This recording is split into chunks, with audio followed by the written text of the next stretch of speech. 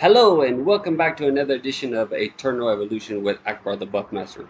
What you're looking at here is an official challenge to Masta Styles at Inside Gaming.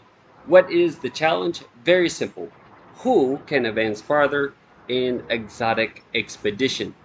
His will, or what he says, great white account in content creator benefit, or my free to play account, no benefits. So this is the challenge. Who will win? Who? Let's find out. Okay, so we're starting off here nice and easy, week 11, and some different changes that I made going into this exotic expedition. First and foremost, I wanted to save as many heroes as possible for the week 12, the first boss on week 12 with all the summoners, this version, but week 12. And the reason being is this is an extremely difficult fight for me. Even at 11, week 10, I have to be careful. At a week 11, you're going to see that it's extremely close. It's always extremely close down to the last second because I only have basically these three energy heroes, and they are immortal 0. Not one of them have higher evolutions, maybe to give me an extra boost. So I don't have tech, I don't have ascend, and so this is what I have. This is my bottleneck more than anything. If I could just one shot this, I could go a lot further, I feel. But it is what it is. Again, as free to play, we can't have all the heroes, whereas Masta Style does. You see Masta Styles EX30 every hero when it comes out day one. You see him Awaken 5, Awaken 7 on day one. So he has those resources. Not only does he invest quite a bit of money into the game, but also he gets the benefits of content creator, or at least I assume that he does.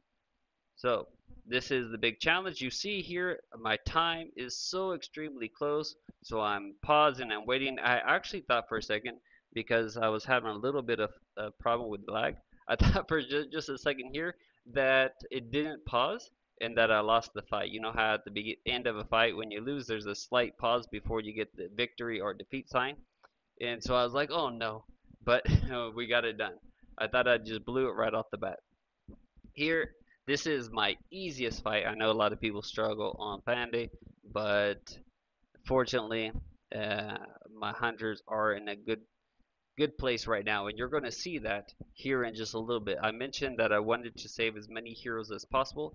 I only selected 13 heroes, okay, in this because I wanted to see which heroes I would most that would most benefit me when I got to week 12. This an easy clear, plenty of time to spare. Vanguards is going to be mostly the same. The only thing I'm doing here is I want to make sure I don't use up ultimates for nothing at the end. So I have those going into week 12 if I were to happen to get there. So just going over there briefly on my Vanguard builds if you want to pause and take a look at those. And we'll get into the fight here in just a second. So again, I was pretty nervous. I had already challenged and beaten Kailua, who is the biggest fish in the sea at the moment on my server. Although there are some others that are starting to really come on strong, like Crown Weather. And so, but with Masta Styles, knowing that his pocketbook, well, I guess his pocketbook is probably about the same as Killua. The difference is the content creator benefits. And so, and being on YouTube, you get to see exactly what his heroes are. So I know, or I knew going into this, that this was going to be a very stiff topic competition. And really, come on, Master. Really, you should beat me. You know that, bro. So, but I give it my best effort. And why I am able to so here's the thing. You see here, I did not even choose any assassins. I just went hunters. Previously, I discovered that my hunters did more damage on this guy than my sins did. So I wanted to try to see if I could one shot without choosing any sins, as my assassins don't do hardly any damage at all to the summoners, as they just die pretty quickly. I don't have the AoE summoners. I don't have Caraxia built. I don't have Asuka. I don't have Samuel built. I don't have any of those people. So if I had those, they would be able to do decently well against the summoners.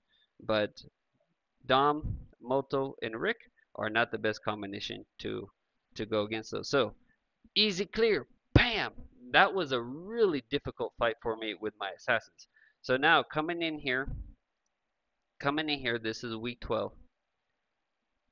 Masta Styles had already sent me a screenshot that he was on week 12.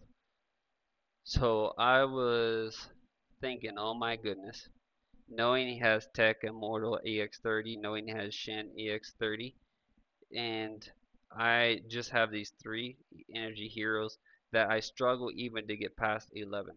So I'm like, what in the world can I do? I asked on Discord, I went on YouTube, I really dug in to see if I could find any solutions, and no. Either people get wiped out or they're able to basically one shot it because their energy heroes are so strong. Right? This is what you see with Red and a couple other content creators out there. They get past this, but only because their energy heroes are so strong. I have yet to see anyone come up with a viable solution that is able to get off a big chunk of percentage from these guys that is not energy. So the first thing I do is I bring in my summoners. I've already tried tanks in the past. I know that doesn't work. I already know that from previous experience that my sins get blown up. So I like, well, okay, I'll try my summoners. They can't be any worse than the others. And that's the first thing that I bring in. Now, my summoners don't do great. I did try this so many times, uh, but I just couldn't do it. I think my first effort was actually my best. It got down to close to 80%, and I thought it was always going to be like that. And I wanted to, so I reset and to try a different formation, and I never got it that low again. So this is the next lowest that I got it down to, which you are going to see here, which is like 85, 86%. Okay, so a long way to go.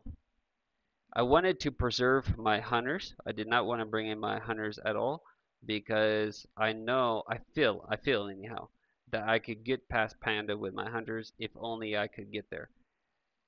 I did not want to bring in vanguards if I didn't have to, because if I get past Panda, then I want my yeah, it's time to sleep. Then I was tired too, man. I was really struggling. I was like, but I don't want to let today pass because the next day I'm going to be really busy. Right now everything is quiet, so I'm going to give it the best effort that I can. So I stayed up past my bedtime. So anyhow, I wanted to preserve my vanguards too because if I made it past this and I had my hunters, I felt I was going to make it past Bande, and if I made it past Bande, then I felt that I was going to be able to do good work on Vanguard. What you're seeing here is I'm trying to time Nord's ult to save him from the Gator. Ahmad's Gator more than anything. Now I failed. I waited just a half second too long. That Gator comes out so fast, and I was trying to time each ultimate for whenever Ahmad did the Gator. I succeeded for a little while. That was the lowest or the best that I had done for a while, so I went ahead and let it go through. And now you see, well, I don't have any choice left to just go ahead and use up all the heroes that I have left. So in the end, this was the best that I've ever done. My previous personal best was getting it down to 53%. So we certainly did advance. I don't see any way I'm going to do better until I strengthen my energy team. But I'm really holding out. I know tech is really good. I know that. But I'm holding out knowing that at some point they're At some point, they're going to awaken an energy hero, and I want that hero to enter my lineup. So as a free to play, I have to manage resources. If I invest in tech, maybe I don't have the resources to invest in that awakened energy hero, because depending on who it is, I may not have that hero immortal. I don't have Ravenna, I don't have Luke built, and I don't have a lot of people built. I did bring in Ravenna at some point here because it was a recommendation of a guildmate, but my Ravenna stinks, but I really didn't have any other options. Okay, so what are we looking at here? The sweet sounds of victory. Getting it down to 17%. I don't know what Masta Styles got it down to because he didn't say, but I am once again the Exotic Expedition champion reigning supreme. So, are there any other challengers out there? Maybe a whale, a kraken even? Let's set up some sort of stipulations if you are a kraken to make it a fair fight. Okay, but thank you guys for watching. Master, thank you for accepting the challenge. And why am I able to compete with these guys? Basically, it is because I am meticulous with my gear, right? I give a lot of attention to my gear in my builds, and this helps me to compete even with spenders out there. So you guys can do it too. Follow me on YouTube and check out how I build and how I manage my inventory, how I manage my ticket and my resources, okay, so that you too compete with the big dogs. Thank you all very much. Have a beautiful day, and until next time, ciao for now.